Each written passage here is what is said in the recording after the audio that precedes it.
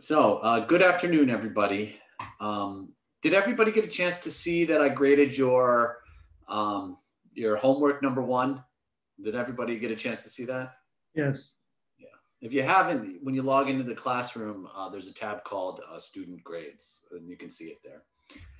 All right, just a few announcements before we get started. If you have your TI-80 calculator, take it out and have it handy. Okay. Just out of curiosity, does anyone not have a TI-80 calculator yet, or it hasn't come in the mail yet? Anybody? Okay. Well, thank you for letting us know. If you don't, all right, so for anybody who doesn't have it or wants an emulator on their own computer, what I did was, if you look in the classroom, I renamed this link from textbook link to textbook and TI link. If you click on it, there's a link, the emulator that I use in class, you can actually download. So if you click this link here, you can download it for Windows or for Mac, and you get a free 90-day trial. So if you don't have a TI-80 calculator, you can actually download the emulator, and you'll have the free 90-day trial will actually last until the end of class at this point. So if you want to have it that way. Okay, just a few other things. I posted your second homework. After class today, you'll be able to answer all of homework number 2 except for question number 6. Okay, question number 6 I'm going to cover in class on Thursday and Tuesday of next week. But you should definitely download homework number 2 and try all the problems except for number 6. And then, let's see. And then next Thursday, which would be the 18th, we have our first exam. So I'll talk more about that and the format of that, in class on Thursday and on Tuesday of next week. But so just to keep that in the back of your mind. So those are the only announcements I have. But before I get started, does anybody have any questions about anything? I have a question on the last homework. Yeah, could you just speak up a little bit? Yeah, can you hear me? Yes, yeah, go ahead. Could you explain how to get the standard deviation one more time? So, yeah, when you look at the homework, anytime you can use a calculator in this class, you should use a calculator. So do you have a TI-83 or a TI-84 calculator? 83. So, all right. So you take your TI-83, and what you're going to do is you're going to press the stat button. And under edit number 1 here, you're going to edit the list. And you're going to input these values, 6, 12, 13, 5, 20, 17, and then 32. Yeah, I did that, but I don't know if I looked at the wrong symbol. Like I looked at the one that looks like an OX. Yeah, so if you put this sigma x right here, that stands for the population standard deviation. S sub x here, that stands for the sample standard deviation. So the correct answer was 9.237, whatever. Okay, thank you. Yeah, no problem. And we're going to get to practice a lot with our calculators today as well. And then once you hit your input, what do you do? Hit stat after that to get those numbers up there? You go over to CalcBob, and it's one var stat. And don't worry, we're going to practice this a bunch today, so don't stress too much about it. So we'll get some more practice with it. Okay, I got it. I just didn't know how I ended up with it. Okay. That's all good. All right. Any other questions? Okay. So I think we ended class last time. We were talking about box plots, if that rings a bell. And we ended up, just real briefly, we did one example like this. And then I talked about some of the uses of box plots real quickly. And that's where we ended. Confirmation, sound correct? Correct. Okay. All right. So today, during the first hour of class, I want to cover just a little bit more box plots in this IQR that we were talking about, and we'll refresh all of that by now talking about outliers. Okay. So this next section is what are outliers? And then we're also going to talk about how you show them on a box plot.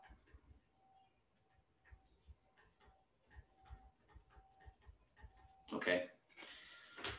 All right. So what is an outlier? So all an outlier is it's an unusual score relative to the rest of the data set. And the reason that it's important to identify outliers is outliers will warp or influence your mean and your standard deviation of your data set. Okay. So a lot of times it's really important to identify an outlier. You know, this will be later on in your analysis, especially if you take more advanced methods courses, but to identify outliers and then decide if they're worth keeping in the data set or not. Okay, so a data set may have no outliers, one outlier, or it can have several outliers. Okay, and outliers can be values that are really, really high relative to the other values or really, really low relative to the other values. Okay. So the way you identify outliers is by using what we call upper and lower limits. Sometimes you'll also hear me call these things as cutoffs. So upper and lower limits or cutoffs. Okay. And I wish I could tell you there was a scientific reason for these formulas, but there isn't. These are just formulas that statisticians have agreed on as the cutoff values for identifying outliers. Okay, so the lower limit of this formula is Q1. Okay, what does Q1 stands for quartile 1 minus this thing called the IQR. Okay, does anybody remember what the IQR stood for? What, you know, IQR, what's it really called? Interquartile range. It's the interquartile range. So it's the range of the middle 50% of data. And does anybody remember what the formula is for it?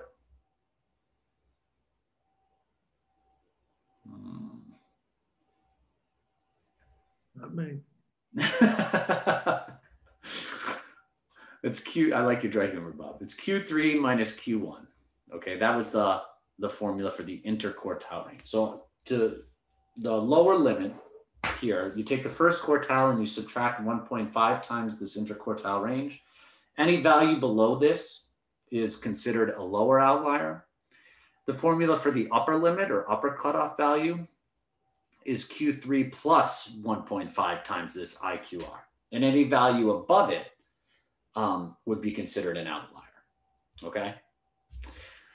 All right, so what I want to do now is I want to work through two examples where I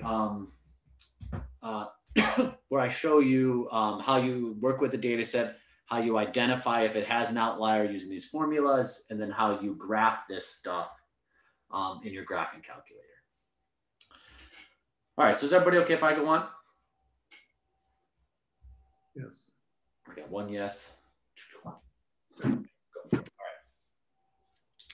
right, so suppose I have this data set here, okay? And let's just suppose it's the number of minutes that a random sample of people spent watching TV last night, okay? Like my wife and I, we actually ended up watching about an hour of TV last night. We finished Cobra Kai on Netflix. Has anybody been watching that? Just out of curiosity. No, is that any good? Cobra Kai? Yeah, it's the Karate Kid Netflix. Oh, okay. So, have you ever? Professor, we actually do not have the time to watch TV lately. I say that again. I said we actually do not have the time to watch TV lately. I'm sorry to hear that. For me, it's a rarity. We just broke down instead of doing dishes last night. Nice. All right. Anyways, so let's go back to this problem. So you look at this data set, and it looks like it's a random sample of 20 people and how much television they watched last night. Just looking at the data values, okay? Do any of them seem like they might be? Do any of them seem like they might be outliers compared to the rest of the data values? Yes, 66. Okay, 66 could be an outlier. Absolutely. How about any other one?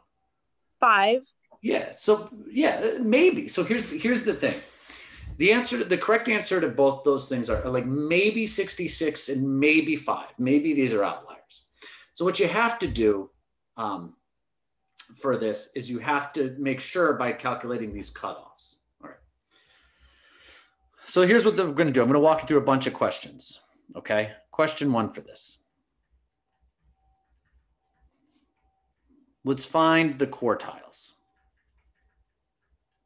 All right. So everybody, if you have it with you, grab your calculator. I'm going to work all of this in the TI-84 calculator, but the options in the TI-83 are exactly the same. Okay. So what I'm going to have to do is I have to take these 20 data values and input it into my calculator. So everybody hit the stat button on their calculator. And under edit number 1 here, this edit allows me to input data. So I'm just going to hit enter. All right, how many people have data from the previous class still saved in their calculator? Oh boy, I do. Yep, that's okay. You notice that I do too. So the way you're going to clear it out is you're going to take your little arrow key and you're going to scroll up to the top of L1 and then you're going to hit clear and then enter. Never hit delete. Never, ever, ever hit delete, okay? It's clear, then enter. All right. Does anybody need to see me redo that? Everybody okay with me on this one? Wait a minute, I'm not clearing here. What am I doing? Okay, so if you have data in your calculator, like I just have a couple numbers here, what you're gonna do is you're gonna take your mouse key here and you're gonna scroll to the top of L1 and then you're gonna hit this clear button and then you're gonna hit enter and it should clear the data. Thank you, got it. Okay. All right, now just what we all have to do is we have to take all this data and it doesn't matter how you put it in, but just start putting the data into your calculator. So 25, 66, 34, 30, 41, 35. If you need to delete a single number, you can actually just put your black cursor over it and then hit delete on that. That you can do, but you don't want to go to the top of L1 and hit delete. Okay. So just keep going through. I know it's a pain to put 20 data values in, but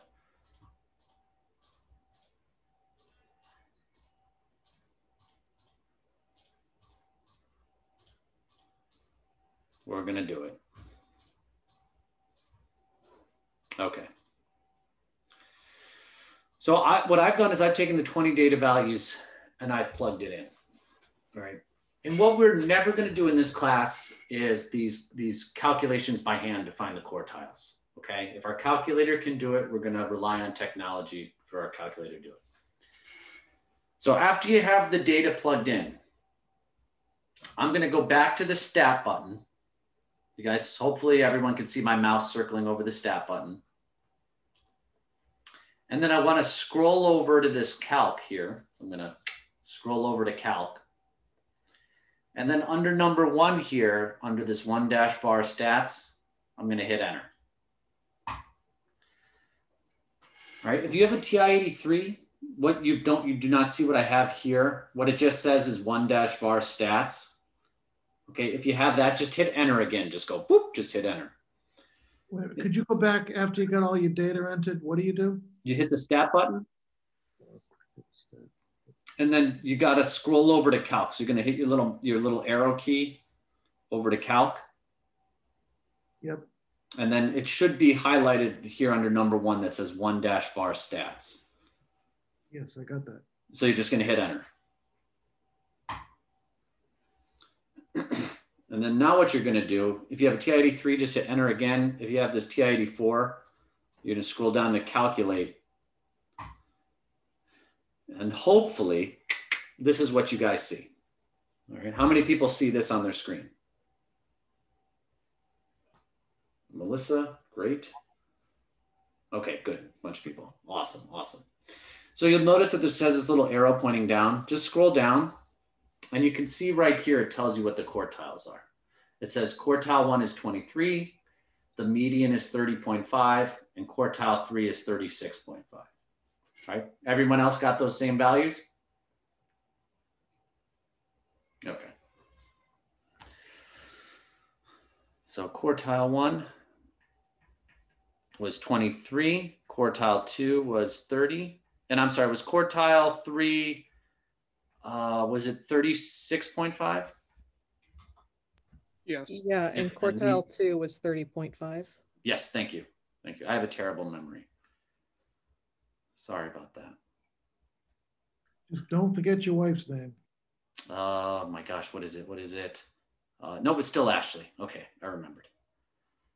My favorite game with her though is to pretend that I forget her birthday or our anniversary by a day, and I'm like, oh, we're gonna celebrate your birthday, and then she get, all right, you know what? It is cruel. Why am I saying this? So we got to get back to math. Okay. What do you press to calculate? So Marissa, are you, do you have a TI-83 or TI-84?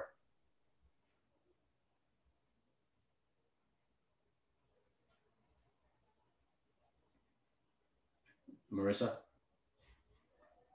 84, yeah. So what you're gonna do is you're gonna go scroll over to calc here, and it's number 1 var stat.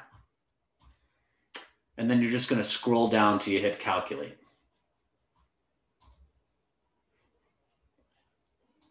Okay, good. All right, question 2. Let's calculate the IQR, the interquartile range, okay? So that IQR is Q3 minus Q1, okay? So you're gonna take this 36.5 and you're gonna subtract away the quartile 1, which is 23. And when you do this, okay, I think you get the value 13.5. Yep. Okay. Now, question 3. So we thought maybe the 66 and maybe the 5 are outliers. Okay, so what we're going to have to do now is we're going to have to identify any outliers. Okay, to do that, what you're going to have to do is you're going to have to calculate these lower and upper limits here. Okay. So the lower limit. Okay, all it is just this formula, Q1 minus 1.5 times the IQR. So you're going to take this value of 23 and you're going to subtract away 1.5 times this 13.5 you just calculated.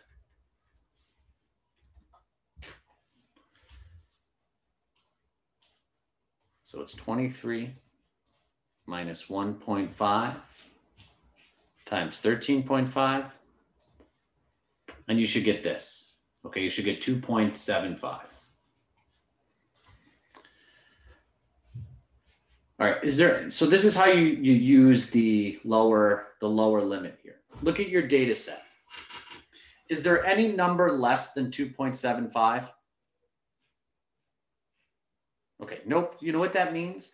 5 is not an outlier. Okay, it has to be lower than this lower limit. So there is no lower outlier. So even though we thought maybe the 5 was an outlier, that's actually not the case. Okay. Well, let's now see if that 66 is an outlier. Okay.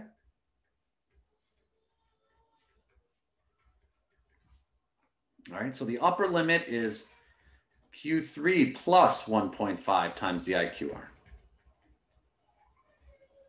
So you're going to take your 36.5 and you're going to add 1.5 times 13.5.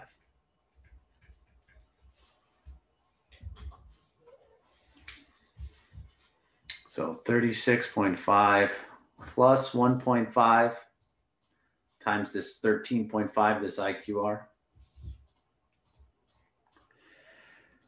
and you get 56.75. You have an outlier.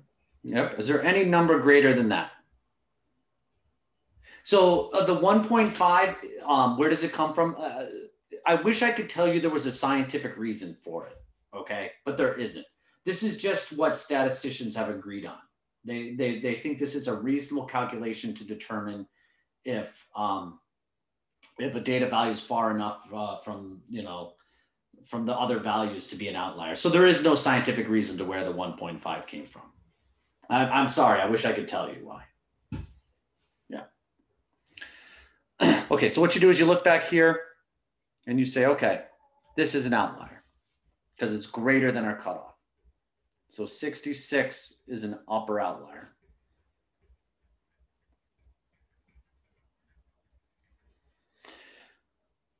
Okay, question 4. Sketch the box plot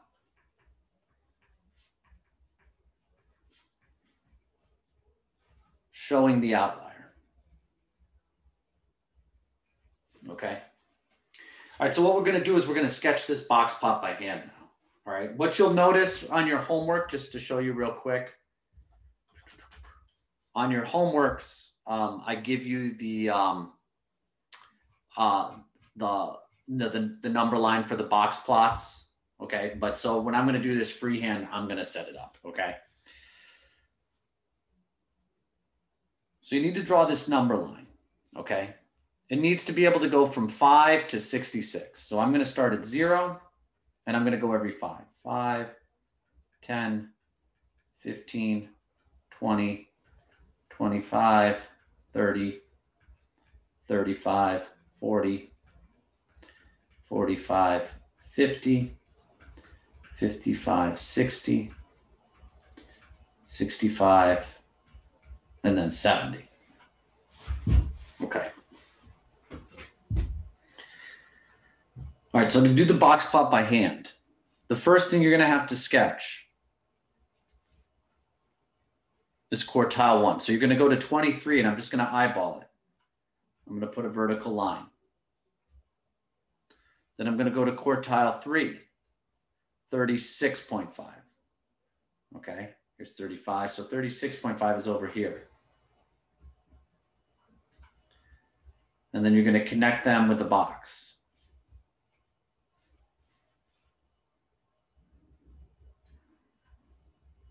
Like so. Then you put in quartile 2, 30.5. Which is like right here. Okay. The next thing you have to do, that's the box. Now, this is sometimes called the box and whisker plots because now you have to draw the whiskers. Okay. So let's go down to our minimum value, which is 5. And you're going to draw a whisker out to 5. All right. Now, how you show an outlier in a box plot is very, very specific. Okay. Where this number 66 is on your plot here, you're not going to draw the whisker out to 66. Okay. What you're going to do is you're going to draw a little asterisk like this. Okay. That signifies the outlier. Then what you're going to do is you're going to look in your data set. Okay. What is the next highest value in the data set that is not an outlier? What do you guys see? Is it, no, I think it's not. Yep. Nope. Yep. It's 41. Okay. So then what you're going to do is you're actually going to draw the box plot out. How about 43? Yeah, why not 43? Where's 43? Did I? Yeah. Oh, you know what? I did that on purpose to see who would catch that. So well done. Yeah. Thank you. 43. Do you guys believe me that I did that on purpose? 100%. 100%. Yeah. 100%. Yeah. So you're going to go out to 43. And that's where you're going to draw the box plot to, the whisker to. Okay. I just want to highlight here a common error I see when I grade homeworks. a lot of times people plot the upper and lower limit, like they'll draw the whisker out to 56.7, but you don't do that. Okay, these are just cutoff values. They do not go on your box plot. Okay, so that's why it's important to identify the outlier. It shows it as a little asterisk like this. All right, what do you think? I'm sorry, I'm confused on the box plot. Can you explain it real quick one more time? Yeah, how I sketched it. Yeah. Okay, yep. So here, this first vertical line is quartile 1. It's 23. This vertical line here is quartile 3. And then I made the box. And then this vertical line is quartile 2, like so. And then this is the minimum value down here, which was that 5. If you have an outlier, you put it as an asterisk like this. And then you draw the whisker out to the next highest value that is not an outlier. So it's the max value that is not outlier. Professor, how about if we have a lower outlier? Yep, you can have that. So let's don't sketch this on your graph, everybody. But if suppose 5 was an outlier. Yep, several outliers. Let me show you. Suppose you had a box plot, right, and it looked like this. Okay, if you had 5 as the outlier, like you did your analysis and it turned out that 5 was an outlier, you would put a little asterisk there, and then you would go to 15 because that's the minimum value. Thank you. Yep, here you go to 43. And suppose you had 2 upper outliers, like 2 values that went past 56.75, you would just show them wherever they were. Like that's how you would do it. Wherever you have the outlier, boom, done, like that. Then we'll go to the third next. Yeah. Upper number. Yes. Yep, you go to whatever the value, the next value to it is not an outlier. Yep. Okay, thank you. Mm-hmm. Do you always have to, if I ask you to, like in your homework here, where are you? In your homework here, problem number 1 just says sketch the box plot. Doesn't ask you to check for outliers. You don't have to there. But problem number 7 asks you to identify outliers. That's when you'd have to check for them. Okay. Yep.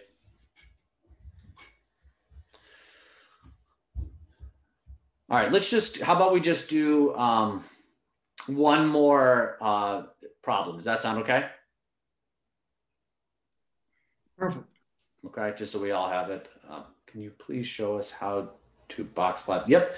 So let me show you, I'll do this right now just because it's asked how to show this in the calculator. All right, that's a good segue here.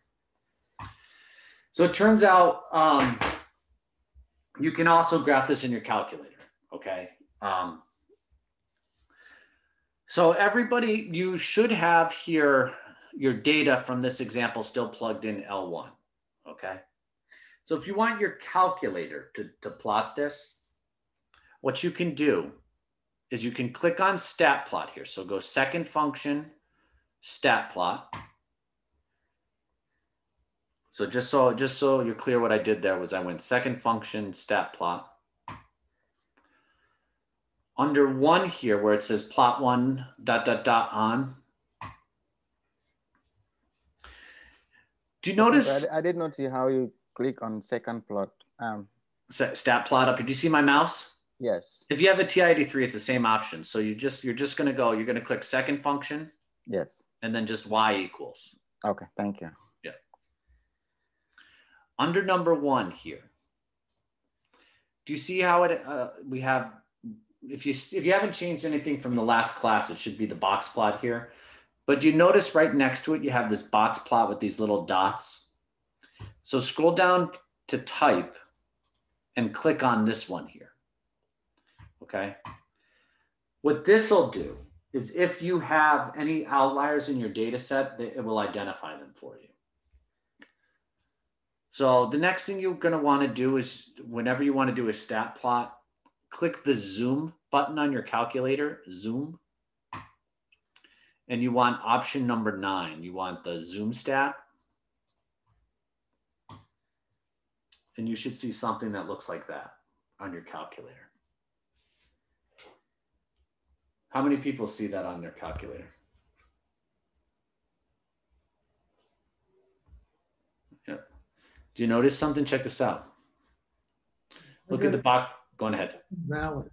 Say it. I'm sorry? I got invalid. Invalid. Number one, quit.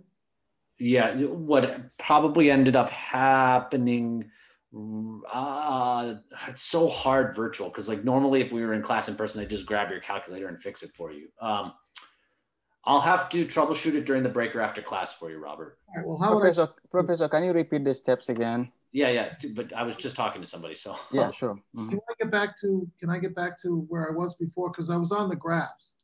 Yeah, so hit second function. This is gonna redo it. You're gonna hit second function stat plot. It should say plot one ... on. And you're gonna scroll down to type, and you're gonna click on this one and just hit enter. And then you're gonna hit the zoom button. And then you're gonna scroll down to number 9 for zoom stat. And you should see this. And if you don't see this, what I will do is I will help people during the break or after class to help them get their calculator set. What was the last step there? Scroll down to number 9 and hit what? And then hit enter, Bob. Yeah, Yep. Okay, Professor, I have plot 1, and below that I have on or off. Then I have type.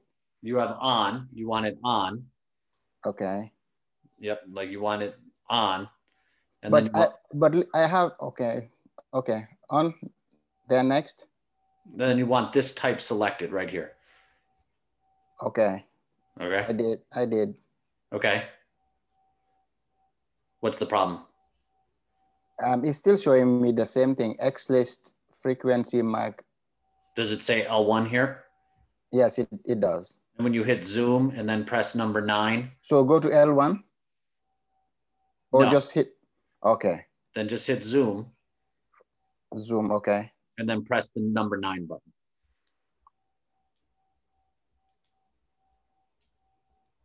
And thank you. I got it. Thank you. Yeah, perfect. Okay. And you'll notice that this one looks exactly like mine down here. Okay. And it shows you where the outlier is. So like, you know, you'll have to calculate these cutoffs on your homework and on the first exam, but like if you can use your calculator to know that, oh yeah, that 66 should be one outlier. And if there's more than one outlier, your calculator will pick it up for you. All right, we're gonna just do another one real quick, okay? So I'm gonna make up a data set here, okay? Just to speed things up a little bit. Suppose you have this data set of commute times, okay? And here's the data set. Okay, this is how long it takes people to get from their homes to WCC's campus, okay? One person, it takes 2 minutes. Somebody else, it takes 12, 15, 22, 25, 25, 30, 45, 45, 50. Somebody takes 65 minutes. Okay, somebody, it takes another 65. Then there's somebody who takes 70 minutes. All right, then I always like to add this because you can definitely see there's an outlier. Back when we used to go to campus for our lectures, every once in a while I would take public transit to work. All right, so I take public transit from work, involves me getting on a New Jersey Transit train to Penn Station, then hopping the 7 train to Grand Central, then taking Metro North up to White Plains Transit Center, and then hopping on the B line to campus. I always do that once a year. I don't know why, I bring a book, I get a couple hours to myself, but it takes me 180 minutes each way, okay? So I get a nice 3-hour commute when I do that. All right, the reason I wanted to do that, okay, looking at this data set, okay, are there any values that look like they could be outliers in the data set? 180. Yeah, definitely 180. And then here's the thing, maybe the number 2 is. We don't know, maybe. Okay, so that's why we need to go through and do exactly what we just did again, okay? So let's calculate the quartiles and the IQR.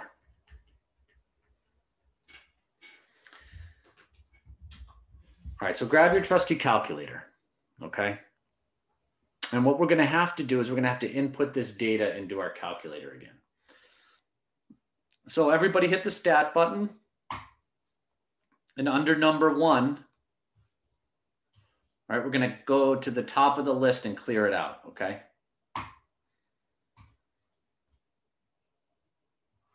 John, I just got sent a private message. Don't worry about it, no big deal. You can catch up and watch the recording. So let's begin the process of plugging these numbers in. 2, 12, 15. Yep. The calculator covers the numbers. I know. Oh, so we don't have to oh, okay.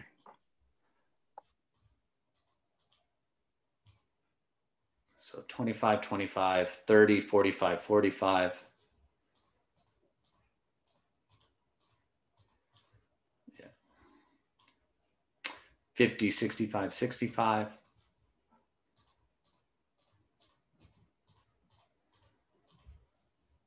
And then 70 and 180. And I'll move my calculator so that you can see the numbers here on your own, okay? To let you plug them in.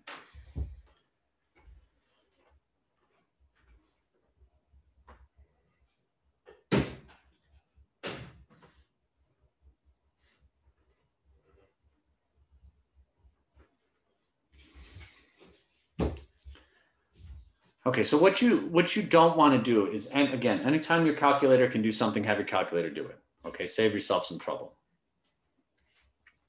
So what I'm going to do next is I'm going to hit does anybody still need the numbers? Bob, I will help you with your calculator when we go to break, okay? Just like watch me for now, and then we'll come back to your calculator problem.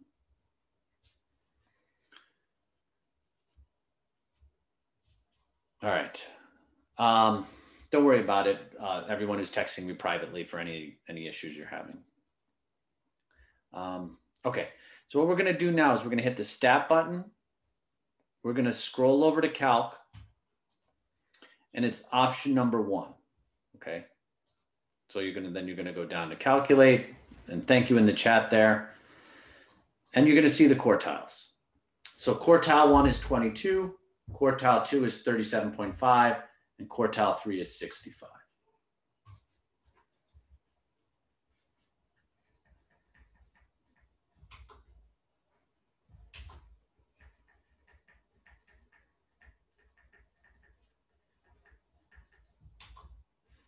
And 65. Okay. So what was the formula for the IQR again? It was Q3 minus what? Q1.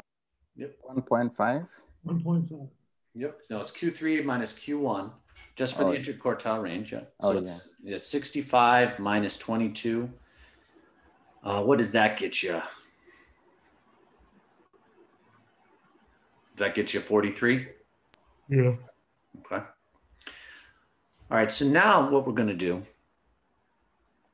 is let's identify any outliers. Okay. So this, again, you're going to need to go back and you're going to need to use these formulas here. Okay. So the lower limit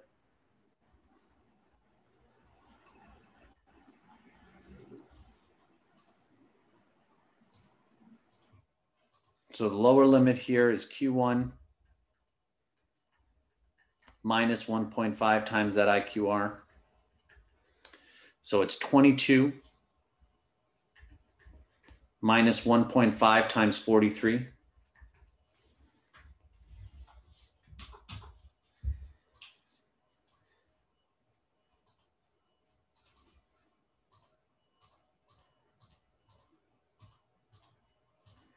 So this one is minus 42.5.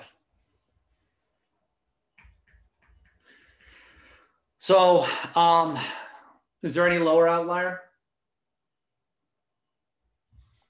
So No. the two, there's no value less than minus 42.5. So that means the 2 is not an outlier again. So the upper limit is Q3 plus 1.5 times the IQR. So that is 65 plus 1.5 times 43.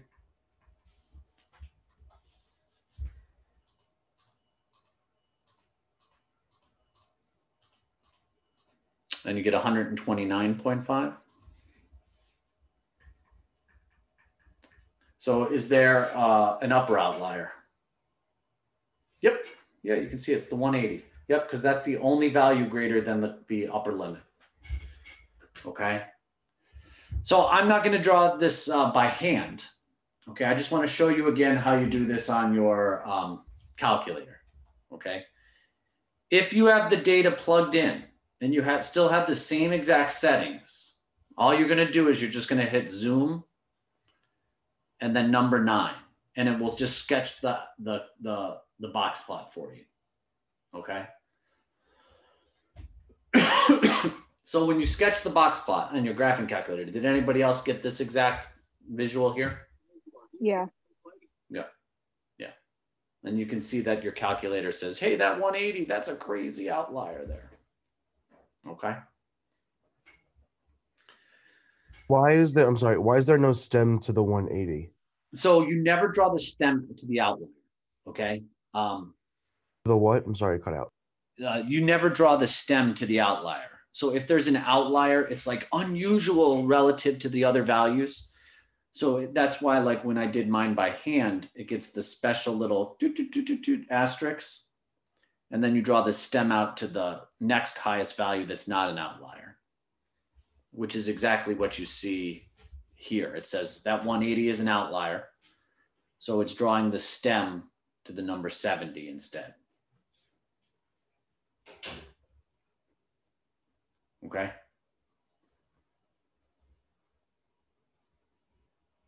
All right, what do you guys think? Not too bad. It's okay.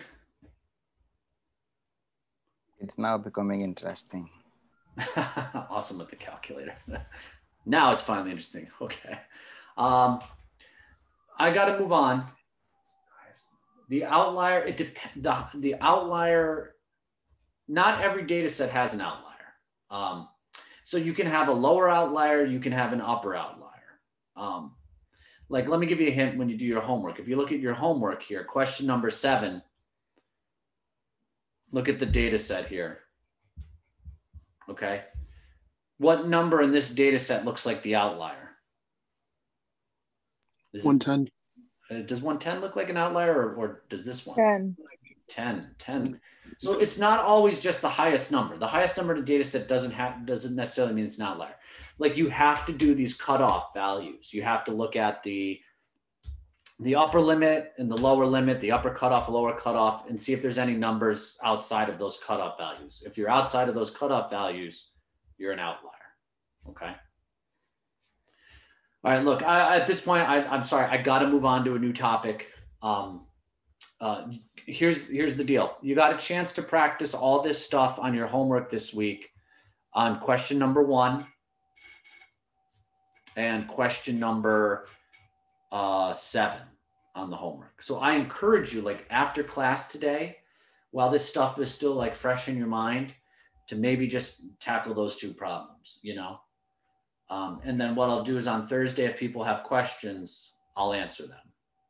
Does that sound okay? Okay. All right. All right. So there's another question here, question number 3, that has to deal with age of actresses at the first time they won their first Oscar. You can do that on your own if you want some extra practice, and I can look it over for you. But what I want to do now is, if you go back into the classroom, actually we're still under the week 2 lectures. I want to do this Z-scores lecture number 5. Okay. So let me just get through lecture number 5 and then we'll go to break. Okay. It shouldn't take me too long.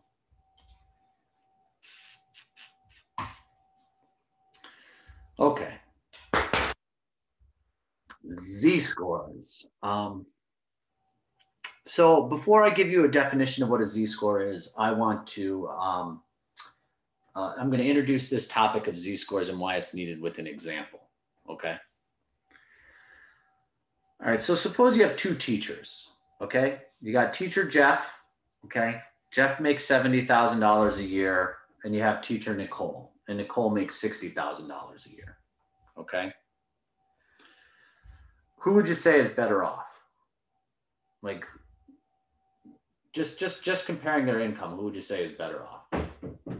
Okay, why is Jeff better off? I mean, this is not a trick question, okay? Why is Jeff better off? He makes more money. No, Jeff makes way more money. That's fine. Okay, but so sometimes this type of stuff is not a fair direct comparison if I give you a few more data points, okay? So let me give you some extra info, okay? Jeff lives in New York City and Nicole lives in Albany, New York. Nicole. Okay, who's better off now? Why? Why would you say that? Because it's less expensive. Okay, I mean, you know, I grew up outside of Albany. Albany's a nice place, you know. But like cost of living is much cheaper in Albany. But like, so here's the trade-off, right? Like Jeff makes $10,000 more. Does that offset the cost of living? You know, like, plus there's a lot of intangibles living in New York City compared to living in Albany. I'm not saying, I mean, I grew up in Albany. Albany was a great place, trust me, okay? But like, what I'm getting at here is it's an unfair direct comparison.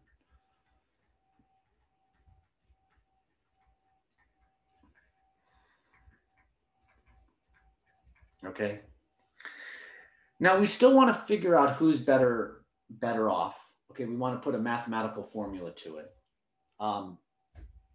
So to do this, it's better to compare what we call their relative position to their peers. Okay, so relative position. And to do this, you need to know a few things. You need to know the mean and standard deviation for salaries in these locations. So in New York City, the mean teacher salary is $80,000. And let me just say something. I'm also just making these numbers up. I don't know what the real mean salaries are, okay? Let's just say that suppose in New York City, the mean teacher salary is $80,000 a year with a standard deviation of 20. And in Albany, the mean is 50,000 with a standard deviation of 5, okay? Now who is better off relative to their peers? And why? What would you say? Well, how much was Jeff making again? $70K. Okay. And how much was Nicole making? 60. Let me ask this. Does Jeff make above or below the average teacher salary in New York City? Below. He makes below. Nicole, does she make above or below the average teacher salary in Albany? So Nicole's above. So now who's doing better relative to their peers? Nicole, right? Nicole's making more than the mean. Jeff is making less than the mean in the relative areas. Now we can say who's better off relative to their peers, okay? Now, I mean, to be fair, Jeff is in New York City. I mean, they got the Yankees, you know, the Mets, yeah, you know, the Broadway, the opera, all this cool stuff, you know, and Nicole's stuck in New York. So it's still like, or in Albany, but like just relative to their peers now, you're able to say who's better off. So now I want to put a mathematical formula to this, okay? And this is what's called the z-score, all right? This is also called standardizing a variable, all right? Or creating a standardized variable.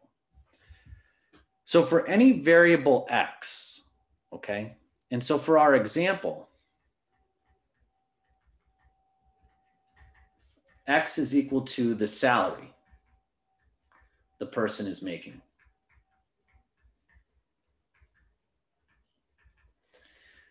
we have this variable. Okay, this is actually what's called like a mathematical transformation.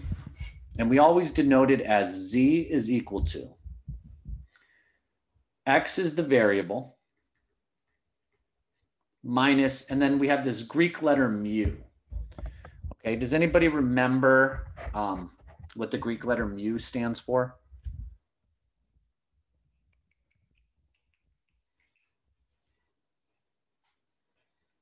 It's a population mean. So you're going to take their salary, you're going to subtract away the mean. And if you look, I tell you the mean in each of them. And then you're going to divide that calculation by sigma. Does anybody remember what sigma stood for? The sample. Population standard deviation. Okay.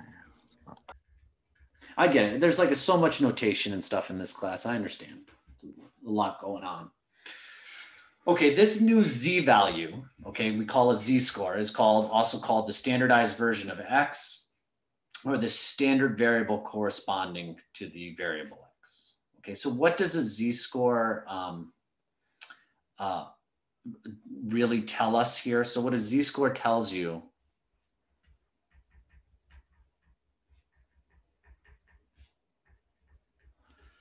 how far a data value is from the mean. So the mean is the average, right?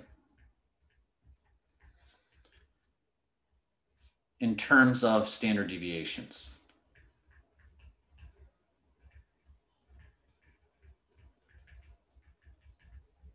Okay. So z-scores are unitless measures, and they're just going to be numbers like 3. So if somebody has if a variable has a z-score of 3, it just means it's 3 standard deviations above the mean. If a z-score comes back as minus 0.55, it just means the variable is 0.55 standard deviations below the mean. That's all it is. Okay. All right. So look, let's take this very simple formula. And let's calculate the z-scores for Jeff and Nicole and talk about how you compare them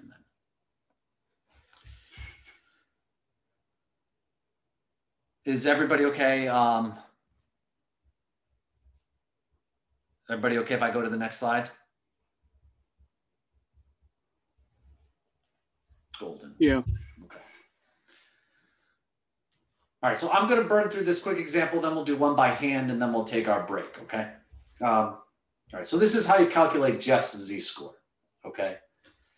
It's his variable, his value, which is 70,000, okay, minus the mean teacher salary, which was 80,000, divided by the standard deviation, which was 20,000. Okay, so his z-score is minus 0.5, if you were to plug this in your calculator. So what this is saying is Jeff is making half a standard deviation below the average teacher salary in New York City. All right, so Jeff's actually not doing that good, okay? Now Nicole, on the other hand, okay? Nicole's X variable is 60,000 minus the mean teacher salary in Albany was 50,000 and the standard deviation for teacher salary was 5,000. Well, Nicole, if you would plug this in your calculator, is 2 standard deviations above the mean. So she's way above the mean where Jeff is like way below the mean. Okay, so what we see here is that Nicole is actually better off just by looking at the z-score. Okay.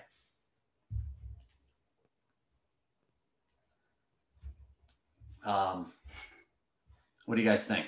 Not too bad?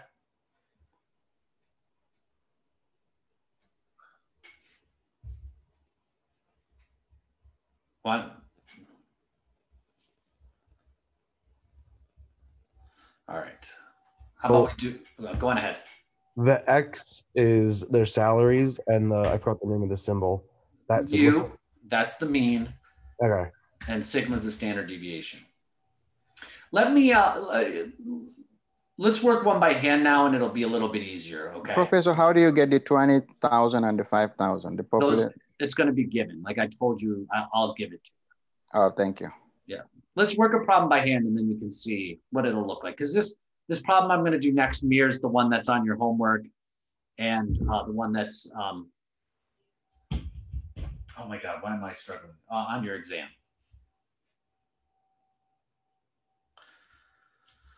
Okay. Here we go. This is comparing two test scores. All right, so we got this person, Mark, okay? And he's taking a calculus class, okay? And Mark took a calculus final exam and he scored a 71, okay? Now the mean, okay, the mean exam score, so they tell you the mean, which is mu, and calculus was a 76, and the standard deviation was 5. Okay, so Mark, he did below the average. Okay. Steve took an economics, so we got Steve.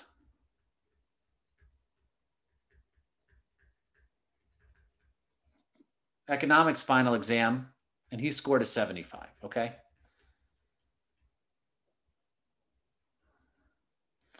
In the economics exam, the mean was an 88.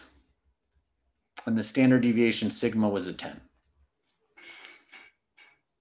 Okay, so what we want to figure out now is who did better relatively, okay? And look, it's an unfair direct comparison to just say, well, Steve got a 75 and Mark got a 71. Why isn't it an unfair direct comparison real quick? We have to compare it with their peers. Yeah, like our calculus class is different than economics classes. Like, which one do you guys think is generally harder? Calculus. Ooh, so you want to hear something funny? So I have 2 master's degrees, one in economics and one in math. And I'll tell you this, actually, I think economics is harder, but a lot of people would disagree with me. I've never done any of them. Both are great classes. If Calc 2 is the hardest class that you'll ever take and as a math class, Melissa, if that's what you mean. But anyways, it's really hard. All right, let's just do these Z-scores real quick. So just an unfair direct comparison because there's 2 different courses. So Mark's Z-score. You're going to take the X variable minus the mean, and you're just going to divide it by the standard deviation. So Mark scored a 71 minus a 76, and you're going to divide that by the standard deviation of 5. Well, you get 71 minus 76 is minus 5 over 5. Okay, so that ends up being Mark here. He scored 1 standard deviation below the mean on his calculus final exam. Steve on his economics.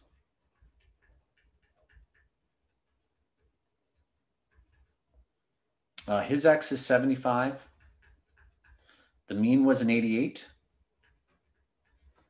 Standard deviation was 10. 75 minus 88. Oh my God. I think you get minus 13. Thank you. Thank you, Melissa. And you get 13 divided by 10, you get minus 1.3. So he's further below the mean. Okay, his Z-score is minus 1.3. So who did relatively better on their exam, do you think? Mark. Mark did, right? Mark is closer to the mean in this case, okay?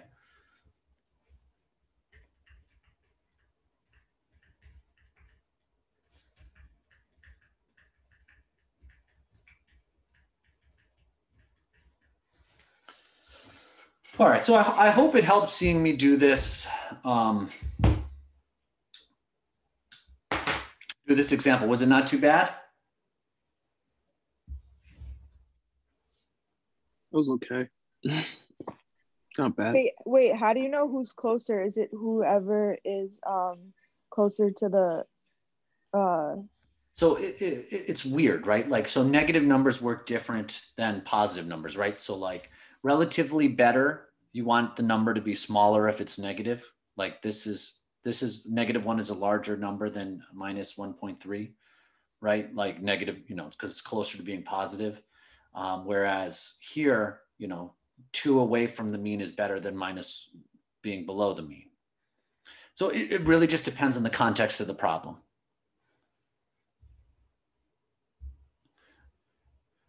All right, you'll get a chance to work on this on your homework, okay? So on your homework, where are you homework? Dun, dun, dun, dun, dun, dun, dun.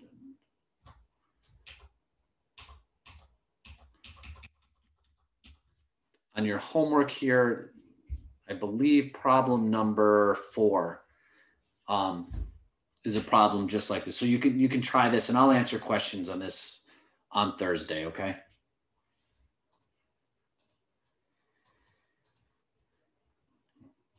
All right, let's take a 5-minute break, if that's okay with everybody. So we'll start back up at 2:06. Does that sound okay? Sounds great. All right. How many people were having a little bit of calculator problems? So during this break? Yes, when we come back, we're starting with the correlation one. Okay, so what I want to do, if you don't have to say anything in the chat or anything if you're having calculator problems, but what I want to do, if you are having calculator problems during the break here, I just want to reset your calculator and then just reset the settings for you, okay? So that we'll all be on the same page, okay? So I'm gonna do it on the TI-84, but it's the same thing if you have a TI-83, okay? So everybody, if you wanna reset your calculator, hit second function, and then the plus sign, that's second function memory. And then option number 7, so just press 7. And then option number 1, press 1. And then option number 2 to reset it. And you should see something like this on your screen.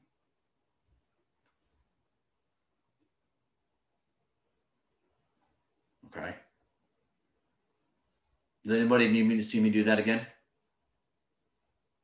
Yes. Okay. Yep, no problem. All right, Bob, press second function, memory. So second function and then the plus key. Do you see this on your screen?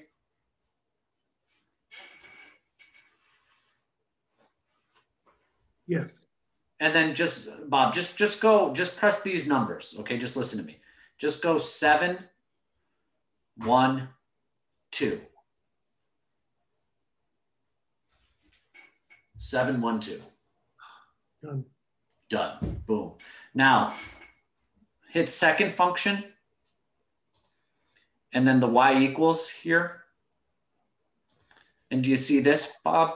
Where's the y equal? Right here. See my mouse? Oh, yeah. Is that one? Yep. And do you see this? Yes. Under number 1 here, just hit enter. And then do you see how it's blinking on? Yeah. Just hit enter again.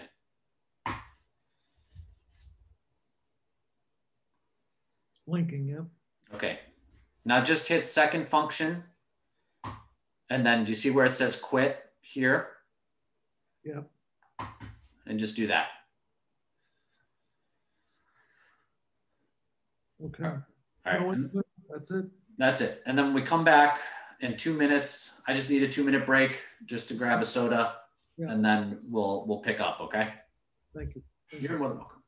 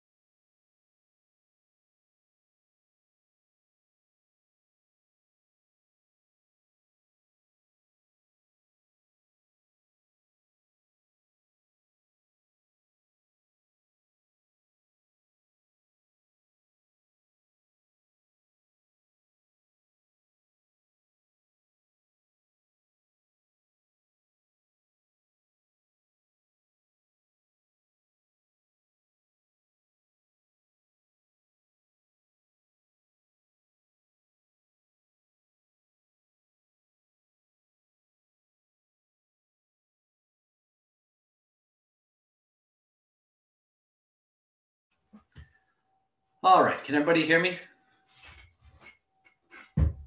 Yep. Okay. Yep.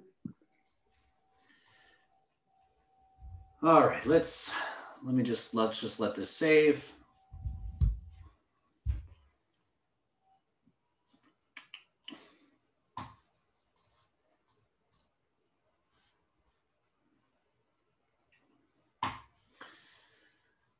All right, so now you're able to do on your homework every problem but problem number 6 now. So on Thursday when we come back, I will spend the first 5-10 minutes just answering any homework questions. I'll even spend 15 if people try it and get stuck. But you should really, really give those problems a shot.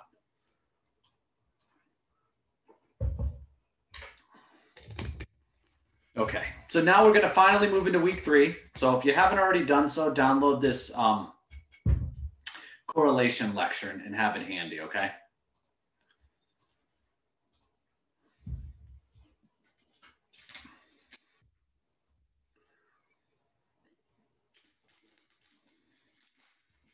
Sorry if you guys, I'm having a Diet Coke, so forgive me. A little rude of me, but my apologies if you hear that in the background.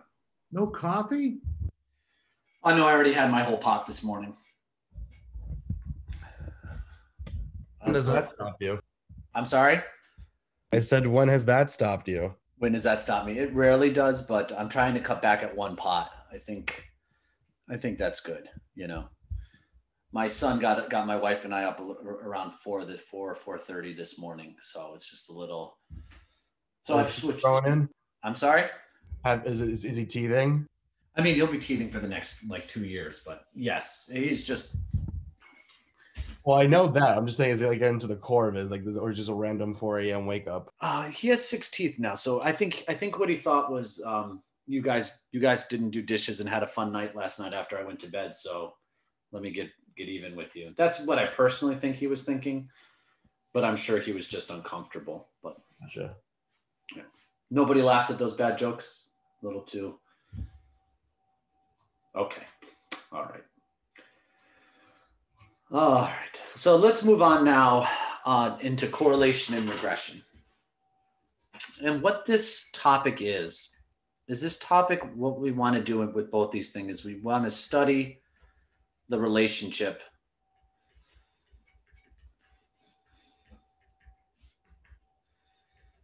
between 2 variables.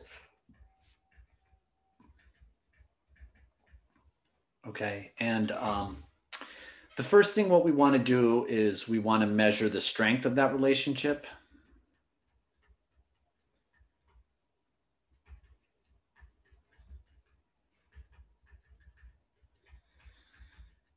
That's called correlation. And then what we want to do is we want to model the relationship.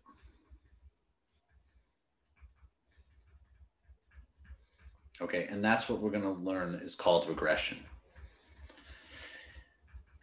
And look, it is incredibly important that you have your graphing calculators with you on Thursday. And if you don't have the TI-84, that you download that emulator I showed you at the beginning of class. Because we're going to change a lot of the default settings in your calculator. So you want to have it handy with you when we do it. Okay, it's incredibly important. All right, so the first problem we're going to do is we're going to work at this example here. Okay, so suppose your instructor is interested in seeing if the amount of time a student spends studying has an influence on their grade. Okay. So just imagine that for a recent exam in his stat course, so my stat course, your instructor, what he randomly did was I randomly sampled 8 students and I said, okay, how many hours did you spend studying for this exam? Okay, so for each student, okay, they have 2 variables associated with them. One is hours of study and one is exam. So this is student 1. This was the second student and so on. So I'm not going to just read through them all, but just like briefly, you know, one student was like, oh, I only studied for 1 hour and they got a 50 on the exam. Okay. All the way up to one student was like, hey, I studied for 9 hours and I got an 88 on the exam. Okay. So look at the values here. Okay.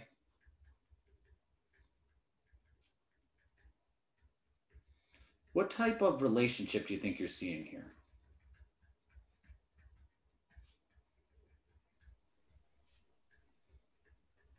Positive correlation. Okay, so it looks like you're saying there's a positive relationship. Yes. Okay, what is a positive relationship? What does that even mean though? Like that increase in the hours of study it's equal to or measures directly with an increase in the exam grade. yeah, so a positive relationship means like when one variable goes up, so does the other. Okay, so it looks like we're seeing like some type of positive relationship here. All right, and so what we want to do now is over this lecture and on Thursday, what I want to show you is I want to show you a measure for this, how you can show the strength of that relationship, and then we're going to model that relationship. Okay. So when you have two variables and you want to talk about how they're related, we define the two variables as being one of the following two things. We have what's called a response variable, and this is the variable whose value can be explained by the value of the explanatory or predictor variable. So we have this first thing called the explanatory variable.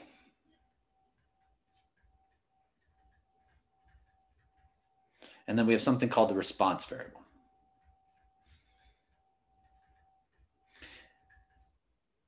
Generally in mathematics, when we have two variables, what letters do we use to represent those variables? X and Y. X and Y. Okay, so we generally put the explanatory variable as the X variable and the response variable as the Y variable. We consider this explanatory variable to be the independent variable and the Y variable to be the dependent variable. So another way of saying that is, look, the value of Y depends on the value of X, okay? Or X explains the value of Y. So here were our two variables. We had hours of study and we had exam scores. Okay. Which one do you think is the explanatory variable?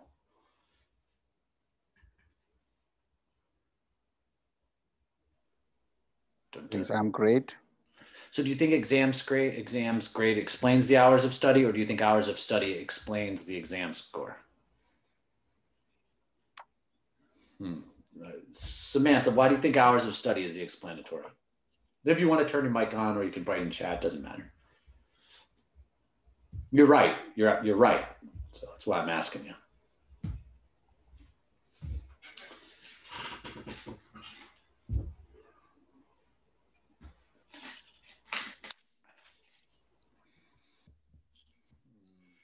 Like, so maybe I'll continue on with what Samantha put there in the chat. But like, yeah, I think, would you guys agree that like generally you determine the hours of study and then that impacts your exam score? Would you guys agree with that?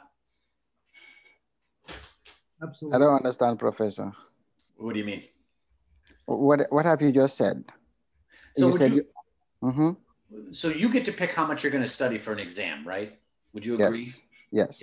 Yeah. And would you agree that like the hours you put in has an impact on your exam scores? Yes. Yeah. So that's what I mean by it's your explanatory variable. Like your hours of study to a certain degree explain what you score on your exam. Okay.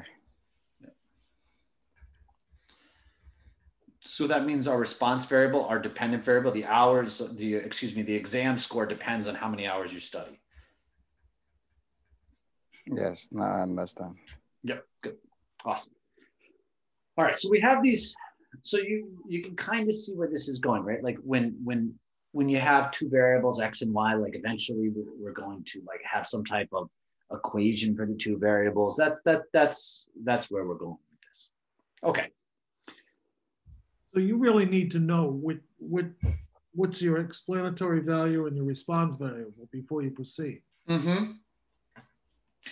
Yeah, so what we'll do is you'll notice as the class goes on, I'll give you data sets, especially next class, not so much this class, but especially next class. And the first thing you're going to have to do is pick what is the explanatory, pick what is the response. Okay. Generally on your homework though, I do it for you just to make it a little bit easier for you. Okay, on this homework. But when it comes to some of the harder problems we do next class, the first thing I'll say is, hey, which is your explanatory, which is your response? All right, so now what we want to do, if you think about how this class has proceeded over the last 2 weeks, right? So I give you a set of data, and then the first thing we did was, what's a visual representation of the data before we jumped into the numerical analysis? So what we have, what's called the scatter diagram, or you'll actually hear me call it a scatter plot in class. And this is a graph that shows the relationship between two quantitative variables measured on the same individual. Well, that's what we have. I'm just going to go back for a second. We have two quantitative variables, hours of study and exam score, on the same individual. Okay. Now, each individual in the data set is represented by a point on this scatter diagram.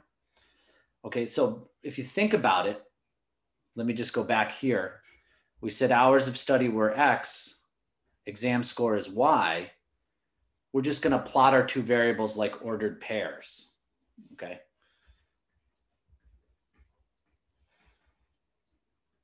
So you're going to plot the X and Y variables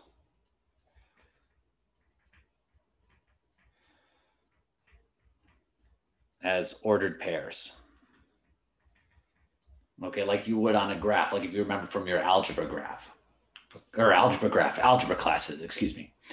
So the explanatory variable is plotted on the horizontal axis and the response variable is plotted on the vertical axis. So when you sketch this scatter plot, this is basically what's going to happen. Along the horizontal axis, you're going to label as your X variable, and up here, you're going to label as your Y variable. Okay, and then you're going to plot the points as ordered pairs like this. All right, I added a blank page to the slides. So if you have the slides printed out, I don't have this blank page handy in there, but what I want to do is I want to take and I want to actually by hand really quickly show the scatter plot for this, okay?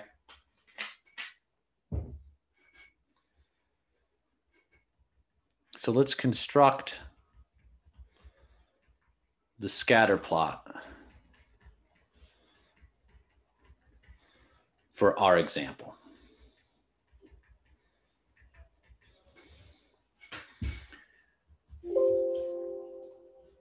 And so what I'm going to do here, just to have it handy.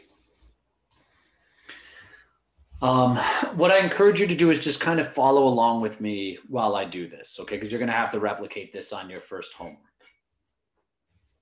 So if I want to draw a scatter plot using what we have here, you're going to start by drawing the first quadrant of the Cartesian plane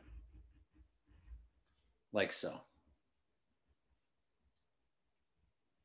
Okay. Now along the horizontal axis, you get the X variable. And we said that that was our hours of study.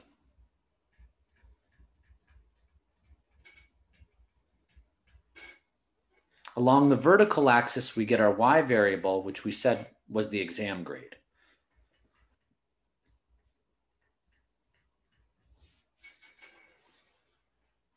Okay. So I'm going to start at 0 here. And then the hours of study, I'm literally just going to go 1, 2, 3, 4, 5, 6, 7, 8, 9, 10. Okay, because it goes from 1 to 9. So 1, 2, 3, 4, 5, 6, 7, 8, 9, and 10.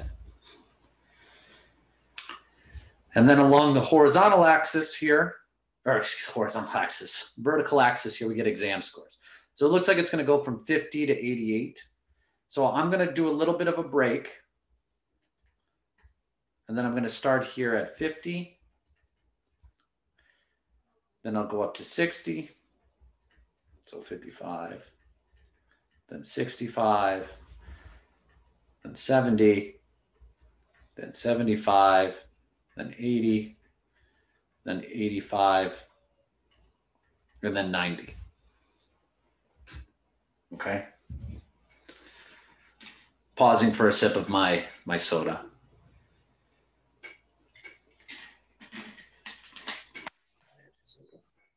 And then all you have to do here is you literally just plot these as ordered pairs. Okay. So 1, 50. So along the x-axis, you're going to go 1 to 50 here. 2, 54. So we're going to eyeball this a little. 2 to 54. Come on. And then 3 to 60. So I'm going to go over to 3 and then up to 60. 4 to 65. Do you guys see what I'm doing here? Yes. Okay. And then 6 to 78. So I'll skip 5, 6, go up to a 78.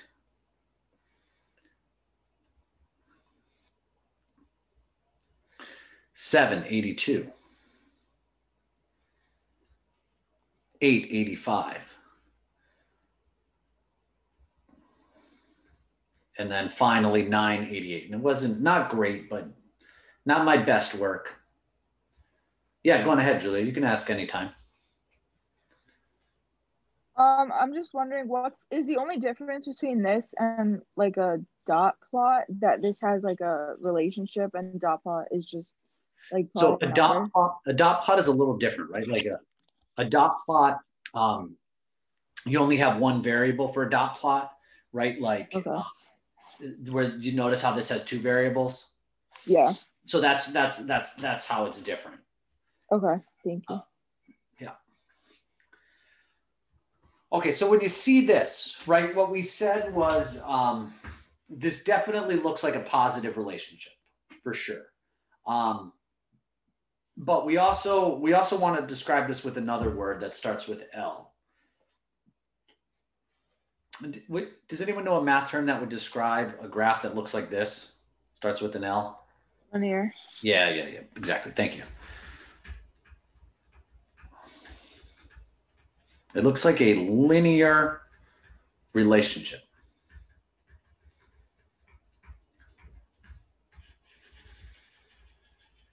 Okay. And so basically what we're going to do over the next week and a half is study linear relationships. Okay. That's where we're going. We're going to develop what's called a linear correlation coefficient. And then we're going to do what's called least squares linear regression. Okay. Good news, actually great news. Your calculator will also do this for you as well.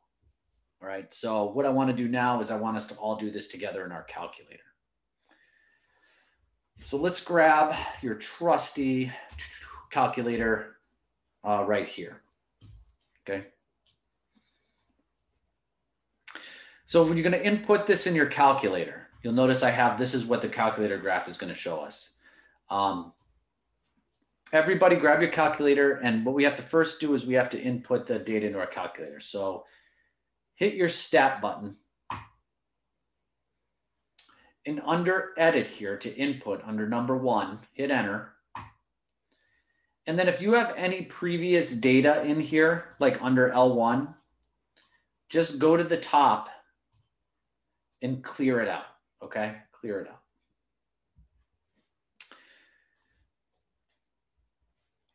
Now we said this was our X variable and this was our Y variable. Now this is incredibly important.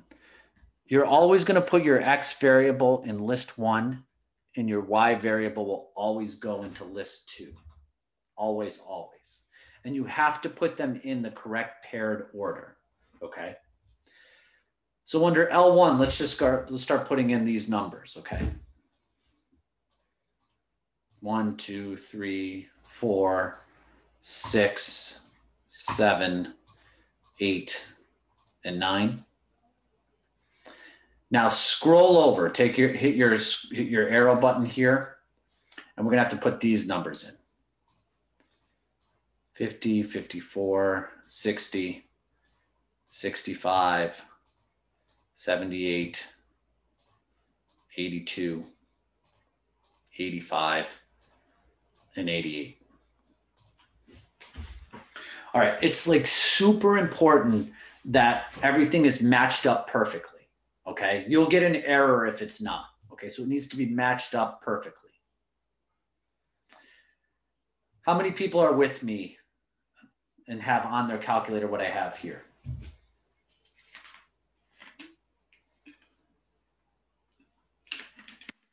Okay, couple people. Good, good, good. A few people are probably like, I started Cobra Kai as soon as you said that, so no.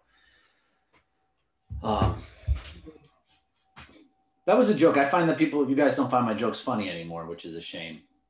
But I find my dry humor to be good for this class. I laugh. It's just like the switching of like unmuting is just too much. So I just like laugh behind. No, you know what, guys? I'm gonna rewrite the exam and make it really hard. You guys, I don't believe you guys. Oh, no, don't do that, please. I laugh at all your jokes. No, it's gonna be super. It's the hardest exam I've ever written. You can redo it. No, that's a joke, actually. It's a joke. Oh. No, that's cool. You know what? To be honest with you, all the exams are already written. So that's an empty threat, and I will make that threat all the time. But you can all just dismiss it, okay? All right. Anyways, to go back here, as long as you have this paired up like this, we're gonna go back into our stat plot now. Okay. So everybody hit second function and then stat plot again. So you should see your plot one as ... on. Okay. You're going to hit enter. And for many of you, it should say on, but under type, if you didn't change it from the previous example, you should see that this is what's highlighted. But if you look at type here, do you see this plot right here where my mouse is? Does that kind of looks like the scatter plot I just drew? So everybody with your mouse, go over to this one and just hit enter. Make sure it's on, okay? So what you should see is plot one on, type. It should be this selected. And then you'll notice what it says here. It says, what are your X variables? It should say L1. What are your Y variables or your Y list? It should say L2. So the problem with your calculator is it's always zoomed to the previous example. So everybody go back to the zoom button on your calculator, zoom. And you want option number 9 here again, zoom set. You'll notice every time we input new data and do a graph, we always go back and hit zoom number 9. Go on ahead. Oh, God. Don't hit enter. Did you have a question, Bob? No, that's all right. Okay. Do you see this or not? No, I keep getting quit. That's all right. Thank you. Bob, generally what ends up happening is the most common issue is under edit. You don't have the list lined up perfectly. That's generally the most common issue. The second one is that your stat plot is actually not on, it's off. So you just have to make sure it says on.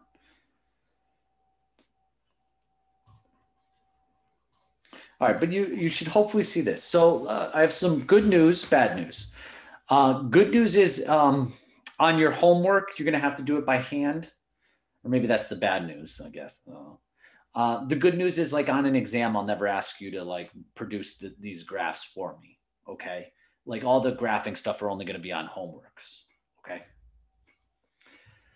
All right, but it's important to be able to see these graphs as it'll help us with our analysis as stuff goes on. Okay, so how many people just in the chat did see this graph on their calculator? I did. Okay, a couple people. Okay, good, good, good.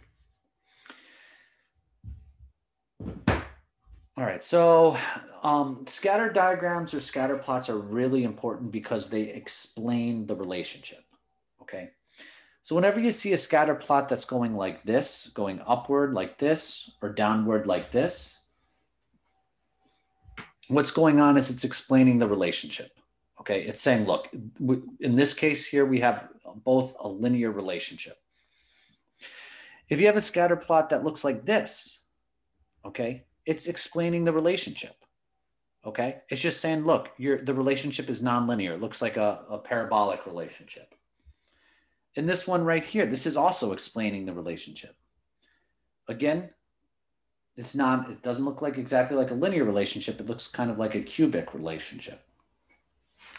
And believe it or not, if you have a scatter plot that just looks like a complete mess all over the place, data is just all over the place, that scatter plot does explain the relationship between the variables, believe it or not. And all that scatter plot is saying, guess what? I'm explaining to you that there is no relation between the variables. So these scatter plots are our first key step for identifying the relationship between two variables. Like we looked at this relationship here and it looks like it's a linear relationship, okay? Now, two variables that are linear related are what's called positively associated. Okay, now this is a little bit wordy, and it's basically when above average values of one variable are associated with above average values of the other variable, and below average values of one variable are associated with below average values of the other one. What the heck does that mean? It just means when X increases, so does Y increase. Okay, and you're seeing this is this positive relationship. And what you're seeing here is it slopes upward.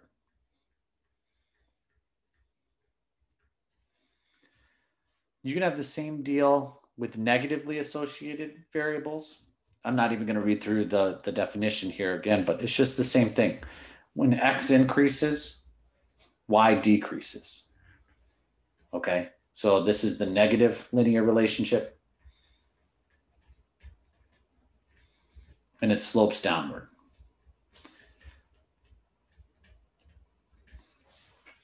So if the variables go in the same direction, meaning they both increase or both decrease together, it's positive. When they go in the opposite direction, so when one goes up, the other one goes down, that's a negative linear relationship here. All right, so what I want to do now with the 15 minutes we have left is I want to talk incredibly briefly about, just going back real quick, how we measure the strength of a linear relationship.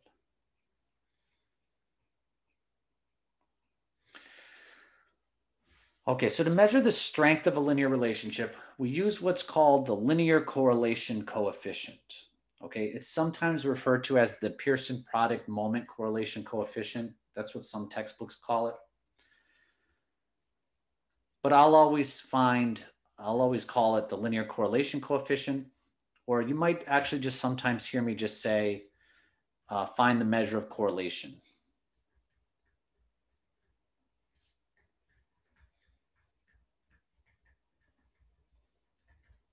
Okay. And so this linear correlation coefficient is a measure of the strength and direction of the relationship between two quantitative variables. So this calculation that I tell you, or that I'm going to show you how to do, measures how strong the linear relationship is, in what direction, meaning if it's a positive or a negative. So there's two types of linear correlation coefficients. There's a population one and a sample. So we use the Greek letter rho for a population coefficient. And we use R to represent a sample correlation coefficient.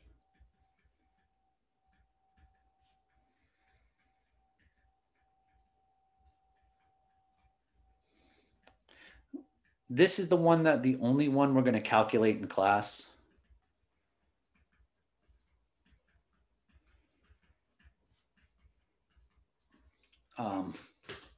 We're never even going to do a population one, okay? Just because there's nothing really interesting to conclude from a population correlation coefficient. It's more how we work with sample data. All right, so let me give you the formula for this on the next slide, okay? And this is the formula for R, okay? This sample linear correlation coefficient. So R is equal to, it's the sum, remember that's the sum. You're gonna take each X value, subtract away the mean, divide by the standard deviation, multiplying that by each Y value, subtracted away each Y value minus the mean, divided by the standard deviation of Y. You'll take that calculation and sum it up, and then you'll divide by n minus 1, okay? Does this formula look easy to use, easy to do? No. Piece of cake. Are you kidding me? I already got the answer. The truth It reminds me of the y1 minus y2 formula. Yeah, I'm going to be honest with you. This is not easy. This is terrible. I like n+1 better. So the reason I put it up here is, look, we're going to calculate these linear correlation coefficients, and there is some formula working behind the scenes on this, but we're not going to do this by hand. It's a complete waste of time, okay? So what we're going to do is we're going to use technology to find this. We can get that going, copy in. Okay, I'm going to show you how to use your TI calculator for this. And if we have time next week, I'll spend 10 minutes just showing you, thank God, that's funny, Julia. I'll spend a couple minutes just showing you how to do this in Microsoft Excel, just because you never know when you'll need to use that, and it's somewhat helpful. Okay, so let me give you the properties of this. Okay, before we calculate it, what are some things to know about this linear correlation coefficient? The linear correlation coefficient is always between -1 and 1 inclusive, okay? So you will never calculate this and have it be a value like 2 or -10, okay? It's always, always, always between -1 and 1, okay? And it can be anything in between that. It could be -0.8347 or 0.99999. It can be anything in between.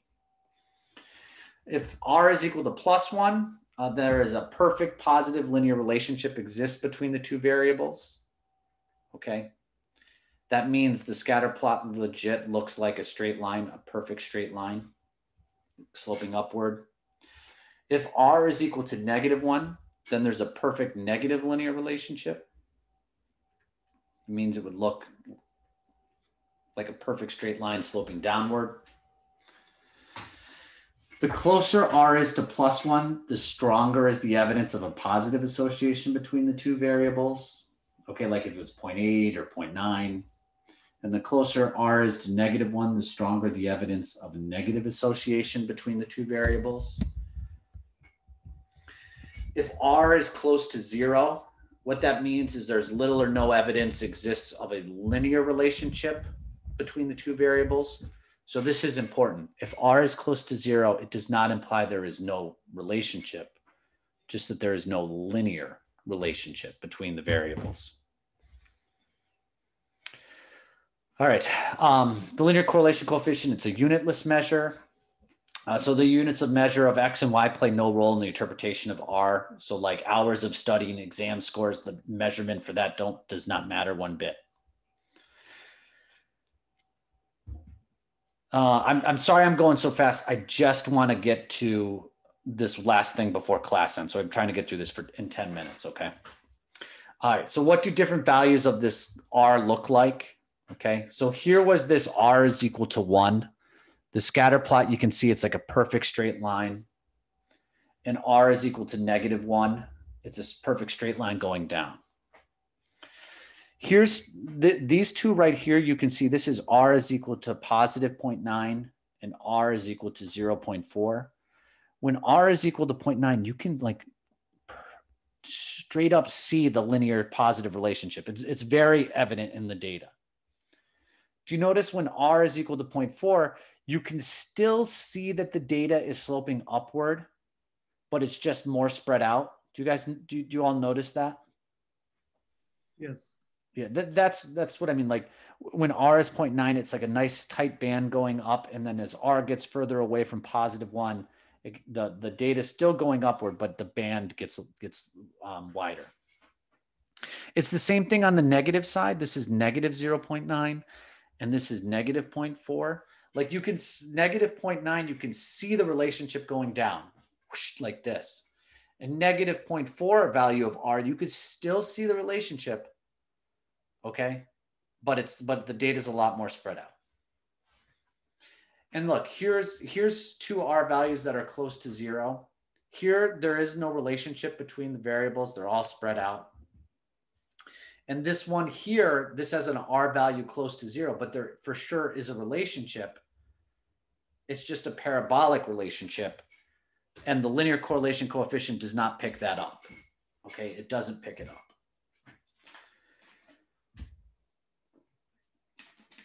Okay. So what I want to do now in the 8 minutes we have left is I want to calculate the value of the linear correlation coefficient for our example, okay?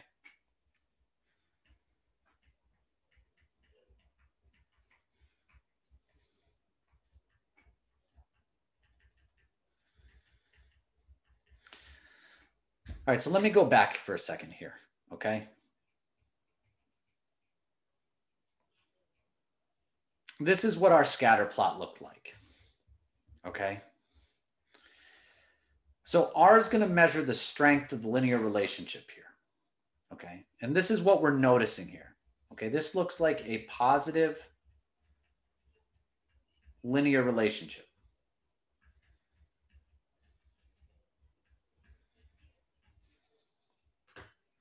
Positive linear relationship. Do you think the value of R should be close to +1 or -1 for this example? +1. Yeah. Okay. Yep. Perfect. Yep. It's sloping upward and you can like really see that linear path here.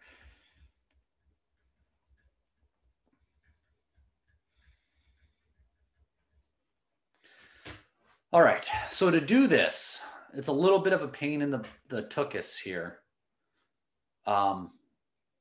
to set this up on your calculator. Okay. So everybody grab their calculator. It doesn't matter if you have the TI-83 or the TI-84. Okay. I'm going to show you how to reset, put this in your calculator. Unfortunately, what you all have to do, your calculator, the default setting is not to calculate the linear correlation or the value of R, the linear correlation coefficient. So what you have to do is you have to change a default setting, okay? Everybody on their calculator, does everybody see down at the bottom above the 0 key, there's this thing called catalog? Catalog, do you all see that? I got Melissa says, yep. Yes. Okay. Everybody hits second function 0 to get catalog here, second function 0. So you'll notice it starts in the A's. Did you do that again? Yep. Hit your second function key, Bob, and then the 0 button. Okay. Thank you. Yep. You're looking for something called diagnostic on. Okay, now here's the thing. You could scroll all the way down to the D's, but that sounds terrible.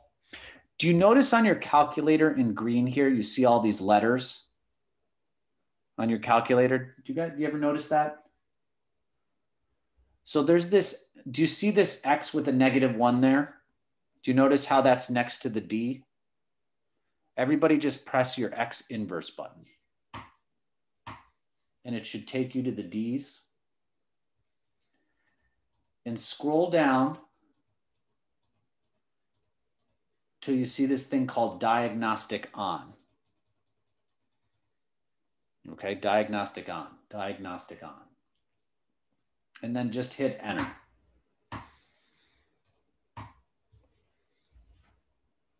Okay, how many people did that with me? I did. Awesome. Melissa, Bob, okay. All right. Incredibly important that you followed along and did that, okay? So now I'm gonna go back to my TI-84, okay? Just my TI. If you have the TI-83, it's the same thing, okay? Click your stat button, okay? You should still have the data saved in your calculator. Everybody should have the data saved in their calculator. So scroll over to Calc.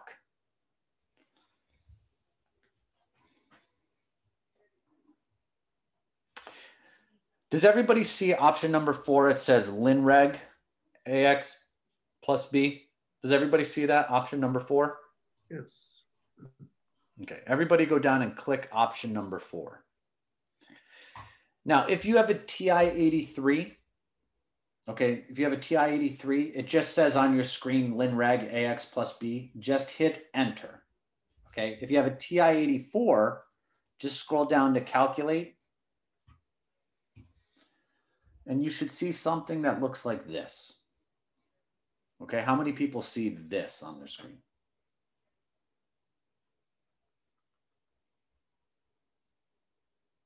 Anybody else? A couple. Beatrice, do you just see A and B? Is that what you see?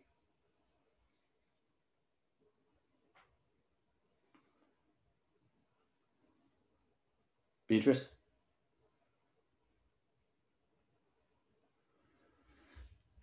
Yep, you're gonna go second function catalog. You're gonna click this X inverse button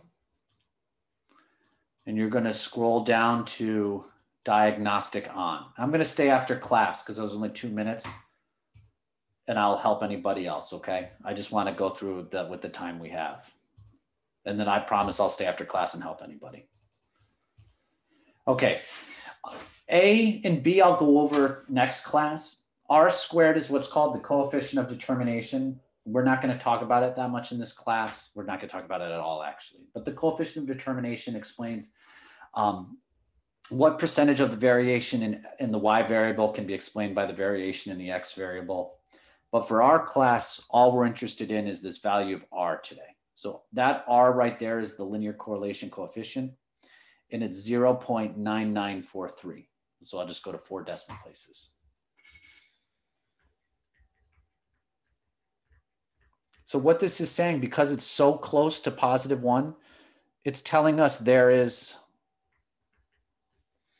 strong evidence of a positive linear relationship here.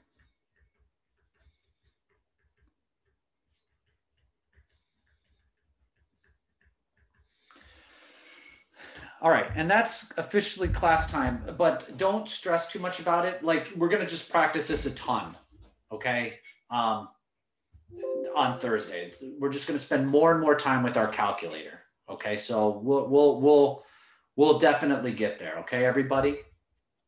So I'm gonna stop the class. It's officially over, so if you wanna leave, you can, but I'll stick around and help anybody who's having trouble with their calculator, okay? So I'll stop the recording.